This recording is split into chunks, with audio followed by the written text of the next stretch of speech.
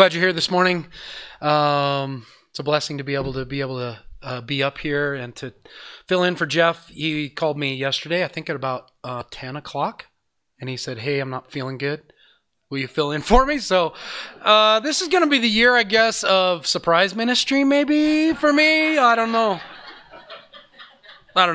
You know, I can function in that way, okay. So it's all right. I'm kind of that way, kind of spontaneous, kind of whatever. So, and you know what? The Lord is good though. And I mean, really in reality, when we step out in faith, God fills. And that is really the truth of what happens in my life when I'm able to surrender. And it goes along really great with what we're going to talk about this morning. You know, I was just as an example of that, a couple weeks ago, I was in my office I work for a roofing company during the week, and I do office stuff there, computer stuff and all. And so guy comes in, he starts downloading on all of these physical conditions that he got. And I'm like, dang, I am not a doctor. I have no idea what's going on with you, you know, and here he is downloading all this stuff. And I mean, seriously, and I'm just really had a lot of compassion for him in my heart, but I'm wondering, why in the world is he doing this? What does he see in me? You know, and he had been to the doctor and they had checked out all the things. Well, in the middle of that, I mean, it just dawned on me, you need to pray for this guy. You know, I mean, let's take this and let's use this for the Lord. And I don't always think that way. I don't know why it is, but you know, sometimes it's the last thing. Maybe it's my I don't know, it's my thick head. I don't know what it is. It's actually what we're talking about this morning. But so anyway, I prayed with the guy, and it was just really a blessing. I mean, it was a mutual blessing. I know he was blessed by that, and I was certainly blessed by that as the Lord just really worked in that. I pray that the Lord works in his heart and all. So, you know, you never know in the circumstances that you find yourself in. You know, we need to be ready, right? We need to be ready for the situations of our life. And we need to be ready to move in faith in what the Lord has before us. So I just encourage you with that. And that's really what we're talking about this morning. We're going to be in Psalm 33, and we're going to be talking about hope. And I think it's really good for us to be here because we are in a time that it's difficult. I mean, it's hard for a lot of people. Maybe you don't feel necessarily the difficulties of it, but a lot of people do feel the difficulties of it. We're living in a world that is really having a struggle and having a hard time with the things that we're dealing with and this is the amazing thing. This is an amazing thing. As the world, we are dealing with this. It's not just localized in one country, this county, this city. It is the world dealing with this issue.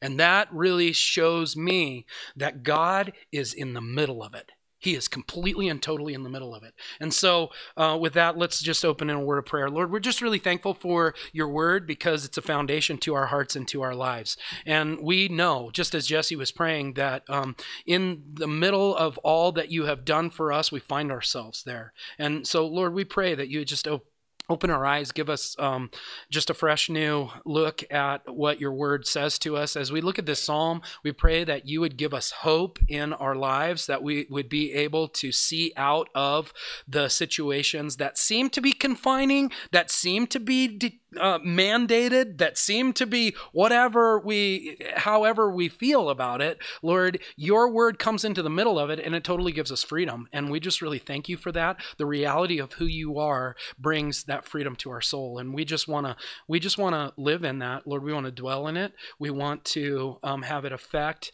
not just our minds, but that it would flow out of the lives that in this body that you've given each one of us. And we thank you that you do that through the power of your Holy Spirit and the power that you give to your people. And we pray this in Jesus' name. Amen. All right, so I'm going to read down through Psalm 33. This psalm, we're not really sure, who wrote this psalm. It looks like from the internal evidence that David was probably the writer of this psalm, and so we can maybe assume that he wrote the majority of the psalms, but we're not totally sure. This psalm really talks about the sovereignty of the Lord. It talks about him being the foundation, and we're going to see that it is laying a foundation that we can completely and totally build our lives upon, and that will produce hope in our lives. It produces hope. That's what it does. This foundation produces produces hope in the righteous's life. So we're going to look at it in 4 different sections. We're going to read it first. The first section that we're going to look at, it deals with praise. And I love how this psalm starts out because it starts out with praising and worshiping God. The second section that we're going to look at is the word of the Lord, or the foundation of our hope. The foundation of our hope, and that's the second part. And then we're going to look at the third part, which is the conflict of that hope, or really it's the conflict of man. Really, and what man, it's dealing with man, and then in the fourth section of this, we're going to look at this. It is our response, or the righteous response, our response to the foundation that has been laid. And so, as we read down through this, keep that in mind, and maybe you can try to figure out in your own mind how I'm going to break this up. But let's start out. We're going to read through the whole psalm, then we'll come back and we'll talk about it. Rejoice in the Lord, O you righteous, for praise from the upright is beautiful. Praise the Lord with the harp. Make melody to him with an instrument of 10 strings. Sing to him a new song. Play skillfully with a shout of joy. For the word of the Lord is right, and all his work is done in truth. He loves righteousness and justice. The earth is full of the goodness of the Lord. By the word of the Lord the heavens were made, and all the host of them. By the breath of his mouth he gathers the waters of the sea together as a heap. He lays up the deep in storehouses. Let all the earth fear the Lord. Let all the inhabitants of the world stand in awe of him. For he spoke, and it was done. He commanded, and it stood fast. The Lord brings the counsel of the nations to nothing. He makes the plans of the peoples of no effect. The counsel of the Lord stands forever, the plans of his heart to all generation.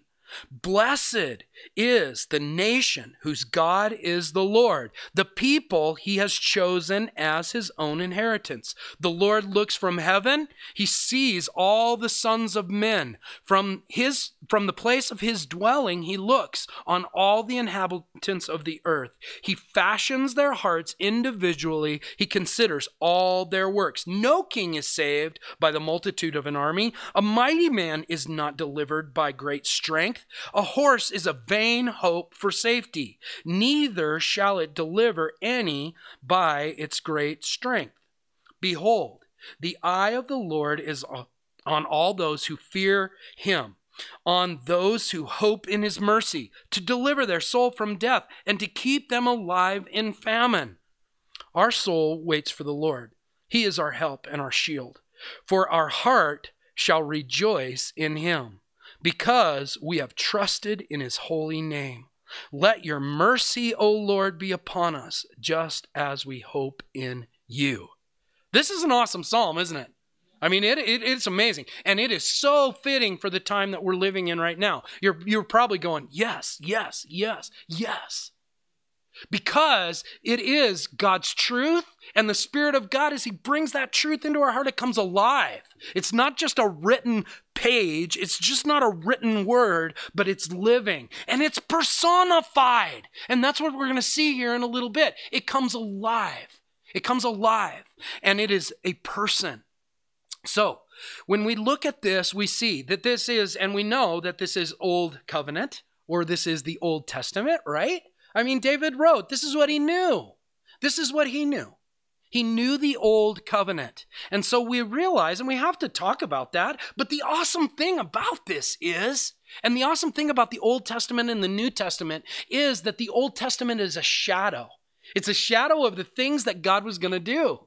It's a shadow of all that he was going to fulfill through in real ways, and we know in personal ways, and through the person of Jesus. And so the really cool thing about the Old Testament is we can take the Old Testament and we can put the New Testament in the Old Testament, and we can see that it seamlessly fits, and we can drop that in. And I love that about the Psalms. As you read through them, you can do that. David had an understanding.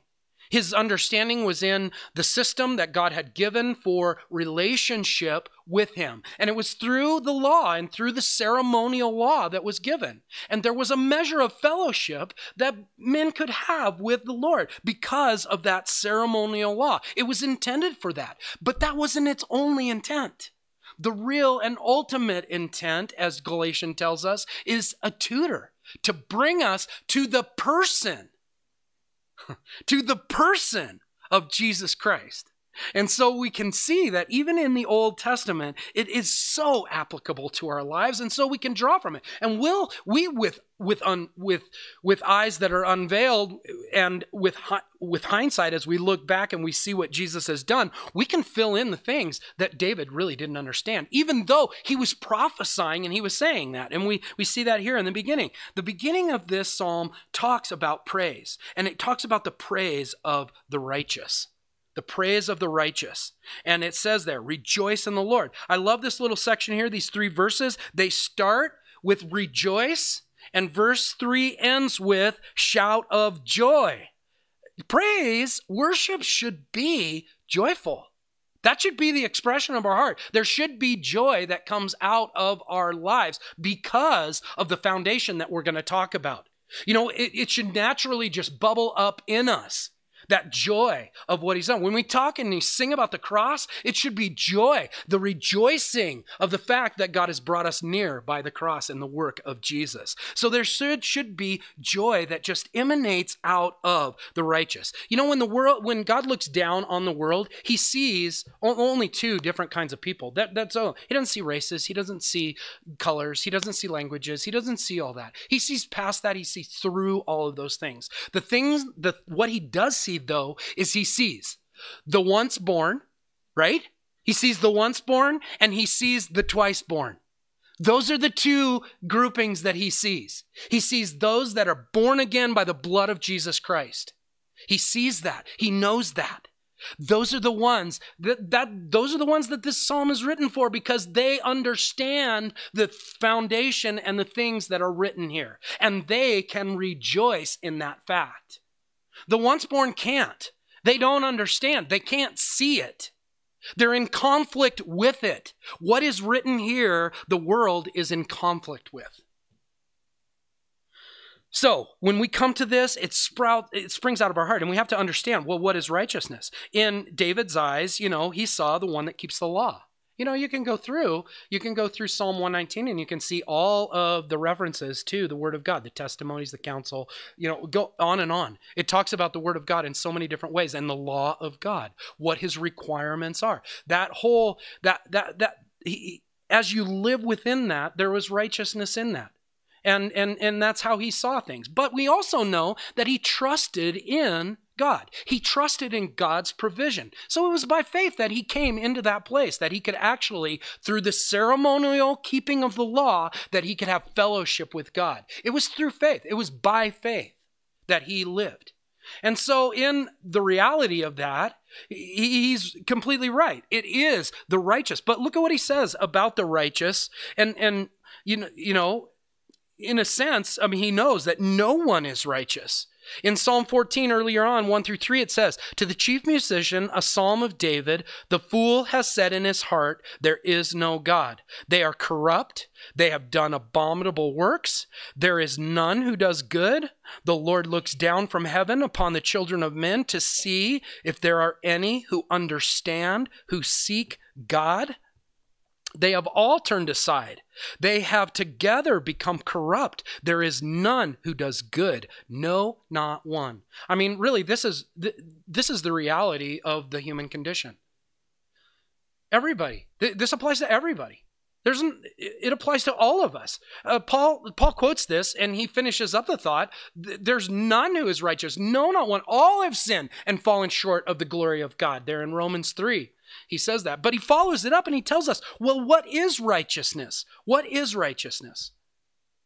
In Romans 3:21-22, it says, but now the righteousness of God apart from the law is revealed, So here we have God revealing. He has revealed the righteousness of God, being witnessed by the law and the prophets. See, the law and the prophets, they were a witness to the righteousness of God and what his requirement was. Even the righteousness of God through faith in Jesus Christ to all and on all who believe, for there is no difference. That righteousness is applied on all those who believe. The condition is belief. It is believing. And in that, as David did the ceremonial law, he trusted in God's provision. He trusted in the fact that the ceremonial law was there by God, given to bring man into fellowship with him. And just as we know that Jesus said, what did he say? He didn't come to take away the law. He didn't come to abolish the ceremonial law.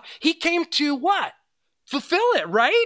To fulfill it and fulfill it completely to the point that we become the righteousness of God that he gives to us. I mean, it's amazing. It's an awesome thing that God has done because, there is no way in our power that we can do anything to come into the fellowship of God. It is all from the old covenant to the new covenant. It is all by faith that we walk into what God has provided on his provision, on his provision.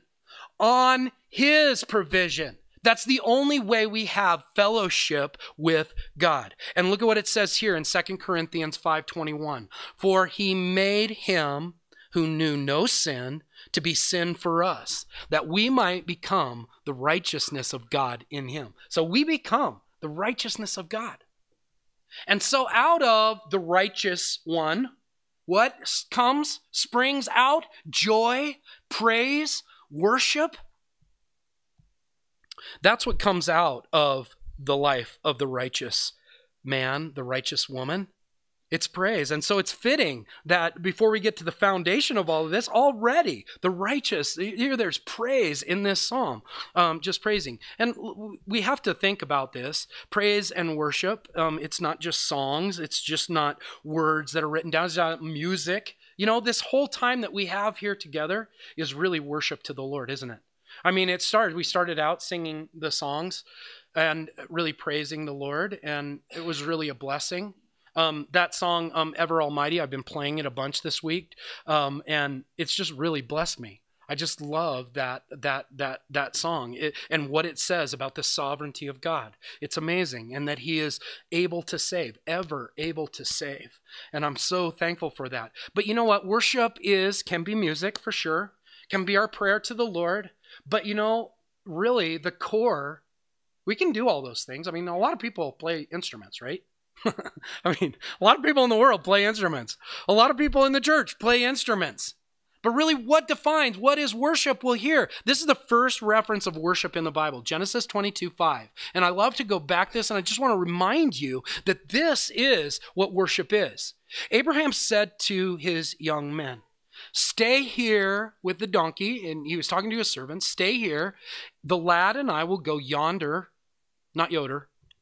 They will go yonder and worship, and we will come back to you.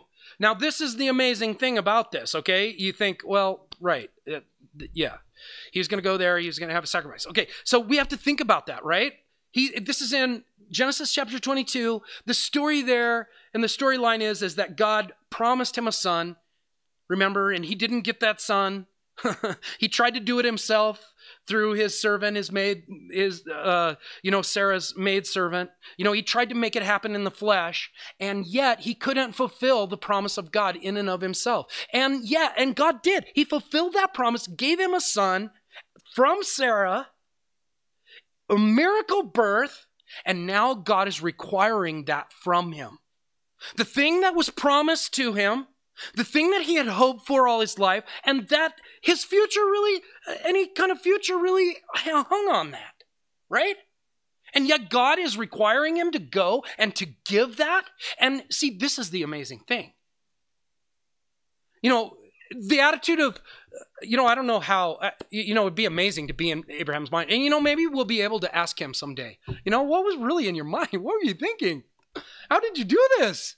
This is amazing.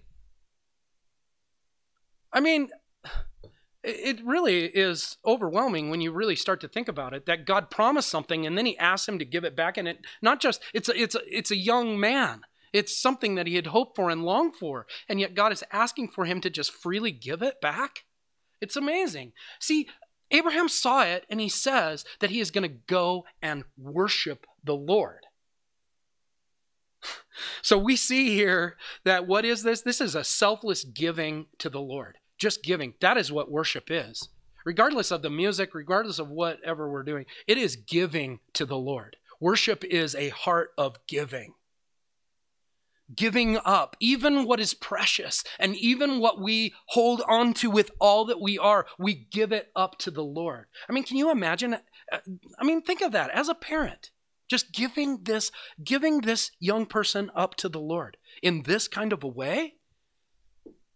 It's something that is really hard to understand, but it gives us that idea. This is what worship is. It is a selfless, thoughtless, just giving to the Lord and obedience to him.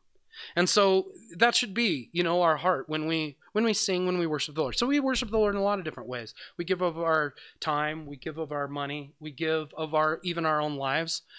We give of our mind right now and our heart as the Word of God, as we make a place in our heart for the Word of God to be planted. That's worship, because we're giving place in us, ourselves. So everything that we do here, when you reach out to others, when we have a time of fellowship after the service, praying for people, actually really being concerned about their life, asking them, the body ministry, outside, calling believers up, saying, how can I help you? How are you? Those things are worship to the Lord as we give of ourselves. And so just encourage you in that about worship. And then we all know this, just want to remind you of this, John 4:23, this is Jesus speaking in 24, but the hour is coming now is when the true worshipers will worship the Father in spirit and truth. For the Father is seeking such to worship him. God is spirit, and those who worship him must worship in spirit and in truth. And this just really, is, God's heart to us about what worship is. It is a spiritual thing.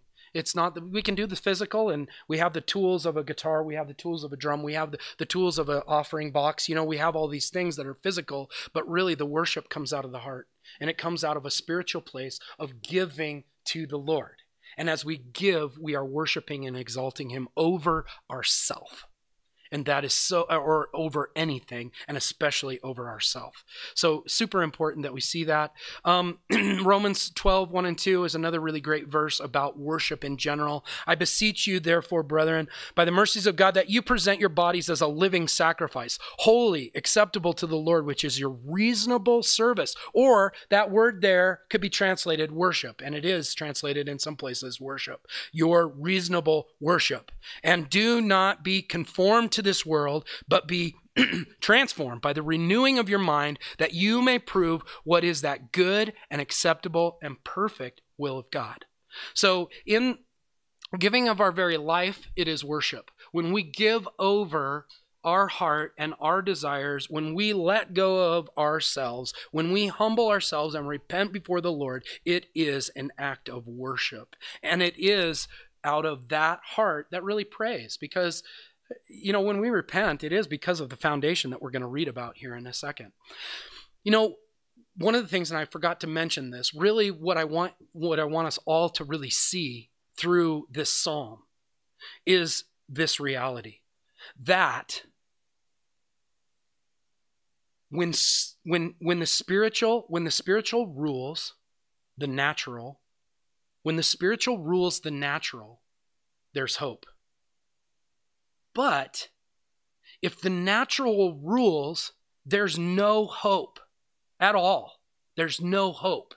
And through going through this, I'm hoping that you will see that in a greater way in your life, because that's a principle that we can see in the world around us, in the greater world around us, and especially We can personally be influenced by that in our very individual lives and the finiteness of the situations that we're in.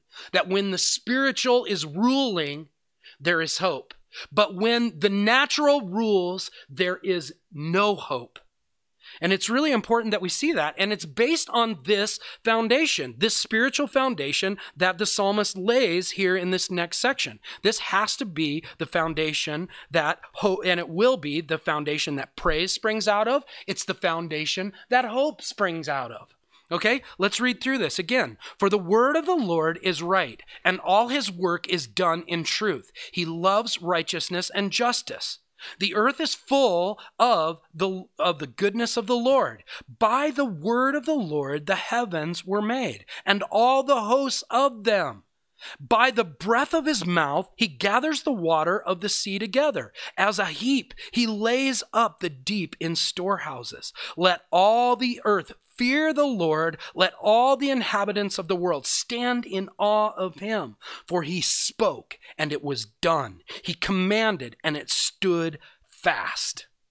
This is the foundation of hope. This is the foundation of righteousness. This is our foundation as believers and children of God. All that we have springs out of this. And this is where I love, the Old Testament and the New Testament. We can come into this passage and we can see, well, wow, what is this talking about? The word of the Lord. What is it talking about? The amazing thing is this is personified. This is personified in Jesus Christ. In Jesus, this is personified. The word of the Lord. It's mentioned here 3 times, the word of the Lord, and that he spoke. But this is what makes it so amazing and come alive to us, that it is the living word. And we'll see some scriptures here that really define that and give us a deeper understanding of this. David was referring, or the psalmist was referring to, what he knew of the word, the written word, the law, those things, and the spoken word. He talks about that, the spoken word. But we can see it in hindsight, looking back at the counsel of God and what he has said and what he has done through Jesus Christ. We can see that actually Jesus fulfills this really nicely and very beautifully. In verse 4, and as I was reading through this, I was realizing that you can substitute the word Jesus here and it really comes to life.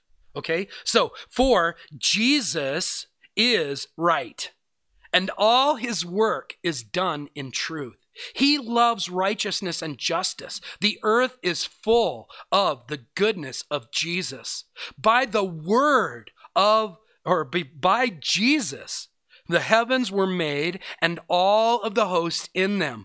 By the breath of his mouth, or of Jesus's mouth, he gathers the water of the seas together. And it's beautiful that it just seamlessly just fits into this. What we know of the character, the nature of Jesus, that he is the living word of God. So as David spoke this, or as he wrote this down, there was an understanding that he had. But praise God, we have the fullness of understanding what the word of the Lord is. And this becomes the foundation. Yes, what all he has spoken, but also the person and the work of Jesus Christ in you. And that person and work of Jesus Christ begins, and it is so associated with the filling and the empowering, the presence of the Holy Spirit in our lives, who takes the things that Jesus has said and brings them to life in our hearts. Oh man, I love that. I love that. That's what we need to experience. That's what should be motivating us to love the world, to love our families, to love the people around us, to do for others the things that we would want done to us. That's what should motivate it. The power of the Holy Spirit and the work of the Spirit through a life that's surrendered and built on the foundation that we see here of Jesus. Now let's look. Here is Jesus's. This is amazing how the New Testament brings this to life. This is one of my favorite passages, Hebrews 1:1-3. God, who at various times and in various ways spoke in times past to the fathers by the prophets. I mean, you could put the whole Old Covenant in that, the whole Old Testament in that. Has in these last days spoken to us by his Son, whom he has appointed heir of all things, through whom he made the worlds. who being the brightness of his glory and the express image of his person, and upholding all things by the word of his power, when he had by himself purged our sins, sat down at the right hand of the Majesty on high. I mean, this is an awesome section of scripture that really clarifies to us that Jesus, he was there in the beginning, and God, the creation happened through Jesus. He was there. I mean, look at that. It is amazing to see that through whom also he made the worlds, through Jesus Christ. He was there in the beginning. The worlds were made through him. Just echoes this whole thought process that's in here that David is talking about. Another really cool verse that brings this to light is John 1:1-3. In the beginning was the Word, and the Word was with God, and the Word was God. He was in the beginning with God. All things were made through him, and without him, nothing was made that was made. Nothing. These words are the foundation of all that we believe as believers. Everything else springs out of this. When you believe this portion, that Jesus was in the beginning and that he is the creator and that he spoke all things into existence, this becomes the foundation of the life of the righteous. And this is God's will. This is his will. And we can walk in it when we believe it and make it the foundation of our very life. Look at this, Colossians 1:15-17. He is the image of the invisible God. Jesus is the image of the invisible God, the firstborn over all creation.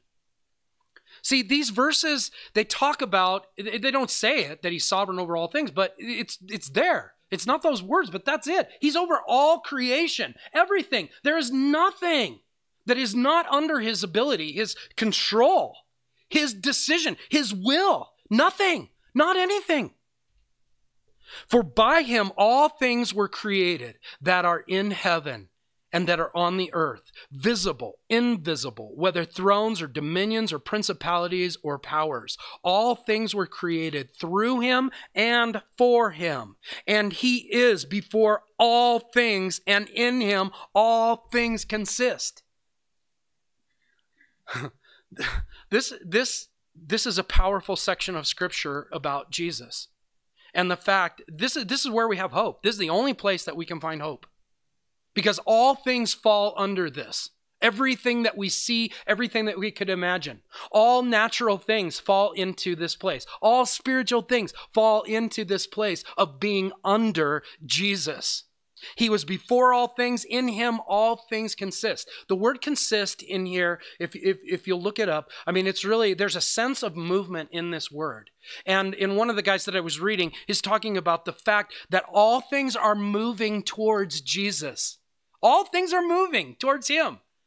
All things. The natural world is moving towards him. People, they can believe whatever they want, but all things are moving towards Jesus. People spend their whole life trying to get out of religion, out of God, or, all of these things, but they can never do it because all things are moving towards Jesus. And all things in the last day, all of us will come face to face with our Creator and our Maker. And that's the reality. And that has to be a foundation of how we live and why we live and why we live the things that we do. Because of that foundation of him being, one of the things that I think about oftentimes when we go to communion and celebrate communion together is I think of this verse actually, that in him all things consist, that he holds all things together, that he holds them all together. And the reason that I think about that is because, it's amazing what he allowed his creation to do. Have you ever really thought about that before? He allowed the things that he made to murder him. Murder. Without cause. I mean, your little Play-Doh figure that you created rising up and murdering you? We are nothing. We are clay. Those people that were driving nails through his hands, they were completely, they consist and they hold together in his hand that they're driving a nail through. This is amazing, and we should spend time thinking about that. Because that is where the power of the Christian life is at. Right in that place, at the cross, where Jesus gave willfully himself for his creation. That is, it should be the foundation. It should be, when we come to a place of trouble, it should be that resounds in our heart. That he is the one who holds it all together, and that in him all things consist. Everything is moving towards him. Nothing is out of control. Look at what, and before we read this one, I just want to say something really quick about, the times that we're living in. I love science, okay? I am a science guy. I wanted to be actually an ornithologist. Anybody know what an ornithologist is? Somebody who studies birds. I love birds. They're awesome. And I always have. I don't know why. My dad loved them, and we used to go and identify them, and we'd sit around and talk about them, and they're beautiful and colorful and awesome. And so I think I just developed that love for birds. So I love to do that. I don't do it near enough. But so science is something that I really love. I was in biology. I was at CMU trying to finish my degree, and I was actually doing the youth here at the church many years ago. And I went to a conference, a youth workers conference out in California, and all of a sudden the Lord just put on my heart that I needed to be involved in ministry, and I needed to let go of that, even though I loved it. And you know what, I was frustrated, actually. I mean, really, to tell you the truth, because of the fact that the natural rules the world. The natural rules the world. The professors that are in the colleges, the professors that were teaching me, all of the curriculum, nature rules, the natural rules. And as a spiritual person, how can you, it's like getting beat down, all the time. And we feel that right now. You guys know that, because we feel that right now, because that is the way that the world looks at all the situations that they come against. The natural rules. There is no hope in that. There is no hope. When we come out of that perspective, we realize, no, actually, you know what? God, science, the natural world, is not at all in conflict with God. We need to know that. We need to stand on that. Science, the natural world, is not in conflict with God at all. The problem is that men and people and women and, people that are ruled by the natural, they're the ones that bring science in conflict with God. It is not God who is in conflict with science. We've just read all of science. The whole natural world is under his hand. He is sovereign over it, and actually, he holds it all together. The problem is, and this is the problem is we only know a little bit. That's the problem. That's where the conflict comes. And that's why the world says, hey, you can't have science and God together. You can't have science and faith. That's baloney. Because God is over science, and science is his. See, he trumps science. And I know that we know that, but let's think about that. Let's build our life on that. When it comes to things like we don't know, we say, we don't know. Hey, the doctors do that, don't they? If you go in and you have a physical condition and they say, well, I'm not really sure. We've done all the tests, but we don't know. And then they say, hey, try this, try that.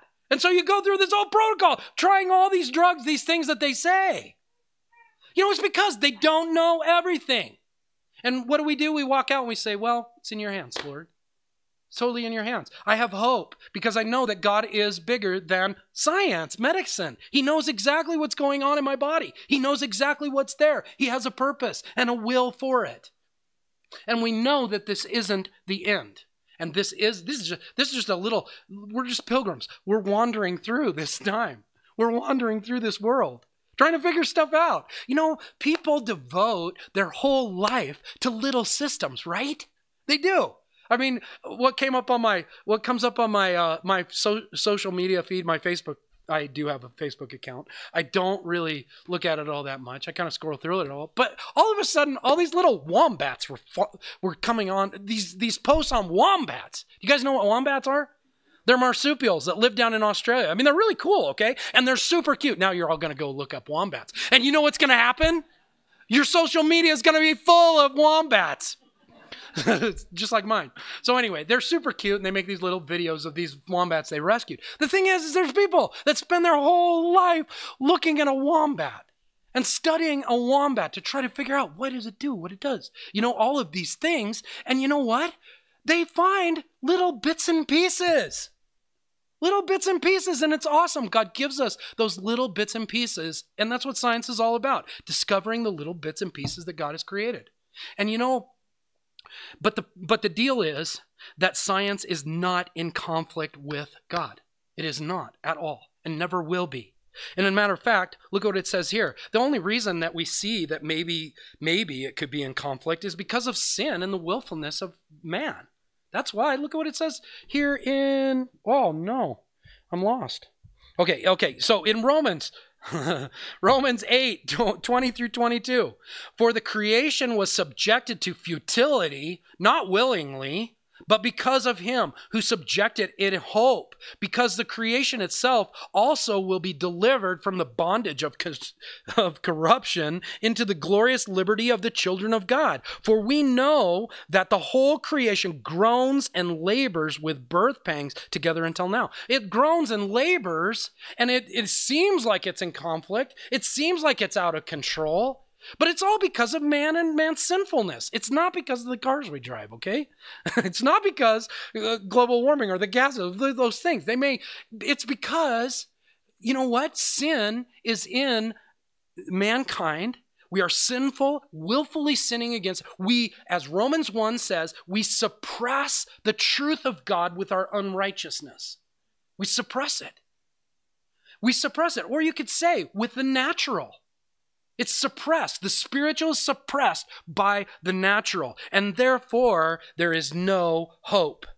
And the world struggles in that. People struggle in that. The world itself, creation, is struggling within that because of the sin of mankind. So when in reality, the amazing thing is there's nothing that is outside of God's power, but in some amazing way, because of God's love, really, he allowed mankind to make a decision that actually overrules his will. Because we know that he doesn't will for any man to perish, and yet he gives the choice. He gives the choice to enter into a loving relationship with the creator of the world. He doesn't force it. It would never be love. It would never be genuine. It would never be true. It would be founded not on the foundation of his greatness and his awesomeness. It would be founded on fear. It would be founded on something that God doesn't want. He wants love and he wants relationship. He wants us to come to him freely, giving ourselves to him because we understand this foundation, that he is the creator. You know what? I love this idea. He commanded and it stood fast. That's amazing. He commanded and it stood fast. I think that we can take that as a promise. It's literally referring to creation. He commanded it, creation. It came into being and it stood fast.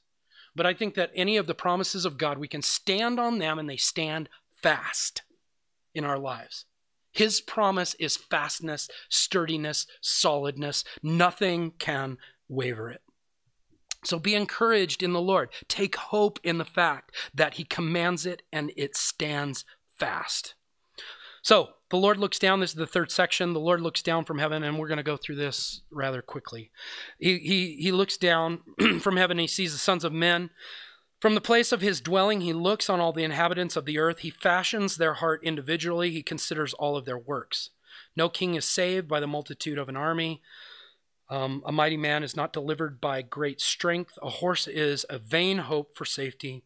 Neither shall it deliver any by its great strength. Behold, the eye of the Lord is on those who fear him, on those who hope in his mercy, to deliver their soul from death and to keep them alive in famine. So this section is just looking at, man and our relationship to him. The nations of the world, we can sing it. In the first service, Jesse read Psalm 2. I don't think you did in this service. I was hoping you did. But you should go home and read it, okay? Because I was struggling whether I was going to put it on here and read it, because Psalm 2 really, it like expounds this whole idea of the nations making counsel. You know what? People make plans. We shouldn't be surprised by how the world is responding to the pandemic, or all of the things that they're trying to do, mandate and control. it shouldn't be a surprise to us at all. This word tells us that man has plans. Man has counsels. Man does things. And we shouldn't be surprised by that. The once born, they do that because they have no foundation in who God is. They push it away. They suppress it. So we shouldn't be surprised as people when we see that. We should remember that the plans that they make are temporary and that they have no hold upon us. And that our spiritual life, it actually brings hope when we elevate that above the natural and the mandate of man or the counsel of man. We should realize that. We should see that. It should give us hope that God is over all of that. So the counsel of the nations, he brings it to nothing. He makes the plans of people of no effect. I was thinking through the whole idea of war is amazing, isn't it? That things happen. And sometimes, I think I have a weird idea about war sometimes. And I think that God is not really a part of it or something. And we want to say that, we want to find peace and peace. I don't know. But I was just thinking through, and this is just me talking, okay? This is just me talking. This is just in my thoughts. I want you to know that. Because I was just struck with the whole idea is God is over all of that. Yeah, there's a lot of suffering. There's a lot of lives. But don't you think when lives are affected that God actually is over it and he sees it and he sees every single thing that's happening? Something like the pandemic? Do you think that something could fly under God's radar that is so huge like that? No way! There is no way! No war, no nothing can ever just fly under God's radar and, oh boy, what happened there? No, God is completely in control of it. He's in it. He exists in it. It's a stumbling block. That is a complete and total stumbling block. It's a stumbling block to the world, and it can be to our hearts if we don't allow the truth of this foundation of who God is and who Jesus is to be the very center. And it can even stumble even believers into thinking, it is a cruel world, but it's sin that causes that. It's mankind that causes that. God is over and he allows it. The authority, he establishes authority. There is no authority that just appoints itself. None, not one, ever in the history of mankind, ever. We need to get that into our heart and understand that. And then understand that his counsel, this is his counsel. His counsel stands. His counsel will never be moved. And this is his counsel. For God so loved the world that he gave his only begotten Son, that whosoever believes in him should not perish, but have everlasting life. For God did not send his Son into the world to condemn the world, but that the world through him might be saved. All the bad stuff, all of the things that man does, it is all an opportunity for repentance. All an opportunity for repentance, and it flows into his counsel, which governs the world, which is this. And it's centered on Jesus. All of history, all the future, it all focuses in onto this counsel. This is his counsel, that he loves the world. He loves his creation, and that he gave his only begotten Son to deliver his world from the sickness of the sin and the death of sin. See, man can do all kinds of things. Man can think a lot of things. We can plan all kinds of stuff. Isaiah 55 says this, for my thoughts are not your thoughts, nor your ways my ways, says the Lord. For as the heavens are higher than the earth, so are my ways higher than your ways, and my thoughts than your thoughts. Jeremiah 29:11. I'm sure you're familiar with this. This is a beautiful promise. And I have to qualify this promise, really, because literally this promise, and this is exciting to me when I think about it.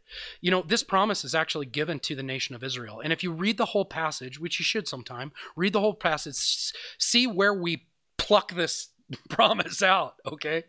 We pluck it out and we say, I want this in my life, but there's a whole scripture that is there based on the nation of Israel. And you need to look at that. Not just pluck this promise out, because this is awesome. Because the nation of Israel is a sign to the world. It is a sign, always. From the beginning, from its very beginning, it was created to be a sign of God to the world. His people set apart for him. They did a miserable job in a lot of ways, but, that's all part of his plan. And it shows us his grace and his love. But in the end, all his promises, their future, every promise that he promised the nation of Israel will literally be fulfilled. It will all be fulfilled. And that's why the millennial reign of Christ, that 1,000-year reign, is so important. Because every single one of God's promises in the Old Testament will be fulfilled to his people. All of them, every single one. And then you realize when you have that perspective, you realize why anti-Semitism is not just a man-made thing. Anti-Semitism is the enemy trying to destroy God's word, because if he can take out the nation of Israel, if he can completely annihilate the Jews, he can show that God's word was not fulfilled. Let that just sink into your heart. The nation of Israel is super important to God. He's invested his promise and his word literally into a people. Literally. So we can come to this passage, which we should, and we should apply it to our lives, but we shouldn't break it away from what God intended. For I know the thoughts that I think towards you, says the Lord, thoughts of peace and not evil, to give you a future and a hope. That's God's thoughts towards us. That's his counsel towards us. That's what he purposes in his heart, that he would give us a future and a hope. I mean, that should, and it does. This verse is precious. We should hang on to it in the difficult times and the good times, all times. We should hang on to that. That is God's heart. Luke 12, 6-7 says, "Are not 5 sparrows sold for 2 copper coins?" They're worthless, basically. They're sold for less than a penny. They're not of value to men at all. And not one of them is forgotten before God. But the very hairs of your head are all numbered. Do not fear, therefore. You are of more value than many sparrows. See, God is saying that the sparrows, they're worthless, and yet God knows every single one of them. I mean, you've gone into the Walmart parking lot, right? And you see this whole cloud come down on the French fries. And they just devastate it, and you're going, wow. No, God provided that for them. We could think that French fry was given to those sparrows so that they would be able to live another day. I mean, if you think about a hummingbird, wow, they have to have food every, I don't know how many hours. I can't remember. I studied that a long time ago. They have to have a lot of food all the time. Their little hearts beat, beat, beat, beat, beat. Their little wing. You know what? They go. It's amazing. It's amazing. They are a marvel and a miracle. God provides them with a flower here and there, okay? So they can stick their face in it and eat. I mean, that's awesome. That's what he's saying here. God provides for even the things that we think are worthless.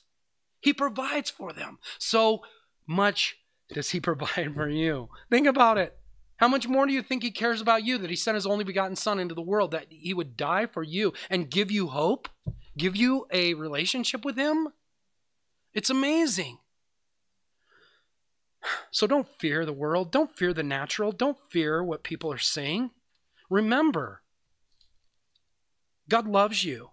He sees you. He looks down upon you. He knows you. He has a plan and a purpose for your life. Regardless of your health issues, regardless of all of those things that, weigh us down, he knows, he sees, and he loves you just the same. And I hope that you see that. I hope that you will be encouraged by that. I hope that hope will spring alive in your heart because of the foundation of who God is. The last part of this, let me read this really quick, because this is a precious verse that we need to remember. But you are a chosen generation, a royal priesthood, a holy nation, his own special people, that you may proclaim the praises of him who called you out of darkness into his marvelous light, who once were not a people, but are now the people of God, who had not obtained mercy, but now have obtained mercy. I mean, that we have received something that we don't deserve. There's nothing in us, like Jesse was saying before. There's no way that we could ever deserve anything. We can't work it up. We can't make it happen. We can't build it. We can't. There's no way. It's only by through our trust and our belief, our laying down our life in a repentant and submitted heart to the Lord, that we can experience this, being a royal priesthood, being a holy nation, being his own special people. It's a beautiful thing, and he loves us. And our response should be this. Our soul waits for the Lord. He is our help and our shield. For our heart shall rejoice in him, because we have trusted in his holy name. Let your mercy, O Lord, be upon us, just as we hope in you. I mean, that's our response, that we would wait upon him in all the circumstances, the situations of our life. We can't control things. We don't know what's going to happen. We just wait upon him. We let him have his way. We hope in him. Our heart should rejoice in the very basic truths that we see here in this scripture.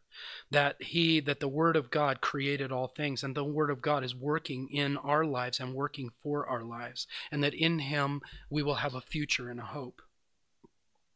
Let your mercy, O Lord, be upon us, just as we hope in you.